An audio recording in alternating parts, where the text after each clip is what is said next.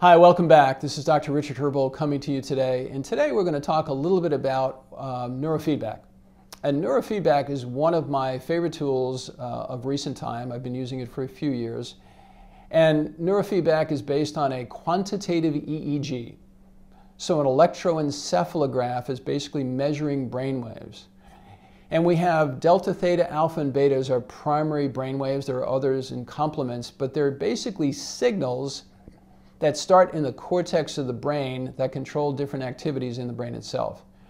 So when we look at delta, which is very dominant during sleep, and we look at theta, which is kind of a little bit more into that rising, awakening state, and then we look at alpha, which is much more relaxing, and we look at beta as being more intense as far as thought process, these different brain waves are something we can actually measure in 19 sites on your skull. And each one of these 19 sites are related to what we call Brodmann areas in the brain themselves. Brodmann areas are basically little maps and little file cabinets of information. So when somebody has some sort of a neurological condition, when somebody has aberrancies in brainwave function, such as seizures, things of that nature, there's certainly, if there is a seizure involved, need to be assessed from a medical perspective, in particular looking at medications. But oftentimes neurofeedback can be used under lots of different circumstances to actually reestablish normal signals in the brain itself. So when we look at neurofeedback, first we do a map, and we actually map out the brain, and we look at the primary frequencies of the brain to look for aberrancies. And if we find a pathology such as a seizure, we always make sure we explore that at great depths from a medical perspective as well too, looking for whether or not there's a pathology involved. So this tool is not necessarily diagnostic for pathology, although it gives us insights, but it's much more of a functional tool.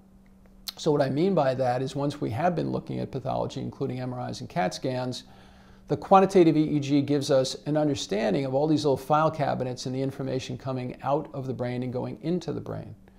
So if you're suffering with things like ADD, ADHD, some kind of hyperactivity, migraines, schizophrenia, depression, anxiety syndromes, just to mention a few, neurofeedback is an incredibly dynamic tool that I use in my office as a board-certified functional neurologist to identify where the problem is, and then more importantly, we also use it as a tool to retrain these aberrancies in brain function.